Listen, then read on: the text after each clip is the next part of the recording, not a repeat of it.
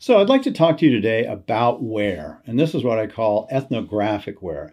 And I actually love to see this on old pottery because it tells me it was real, it was used, and it hasn't been monkeyed with. And a lot of pottery, especially historic pottery, if it gets a chip or a break in it, well, the restoration will be done on it because, dealers don't want it to look bad. They want it to be able to sell it. That's okay. That's not a problem to have it done. But what I don't like is if you have ware like this, which again I call ethnographic ware, that you get rid of that you fix this rim and make it look perfect, because they shouldn't. No one should, because this is what the pot really was used for. So this pot is about 1880s. It's from Zuni.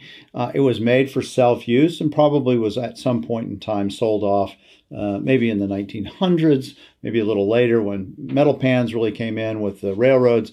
A lot of these pots went away. There was a person called James Stevenson, who was from the Ethnographic Bureau, who worked for the Smithsonian, that came in 1879 and 1881 and 1884 and 5 and took over 5,000 pots out of Zuni for the Smithsonian.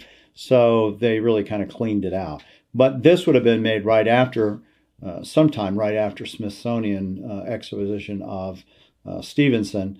And we can date it really right around that time frame. So it was really used. It has ware along the edges, you can see on the top. So that would be ladle ware, most likely. This is probably used primarily for water. But one of the other things I love about it, not just this great ware, that you'll see in this area, you'll see that there is patina or patination from hands, from people touching it. And again, sometimes pots, people will clean this off, which is really a mistake. Because if you want to see something as it really would have been used at that time, look for this ethnographic ware, look for a patination, and on the bottom in this particular one, you can see it's worn down. That's not from somebody sanding it down so it sits straight.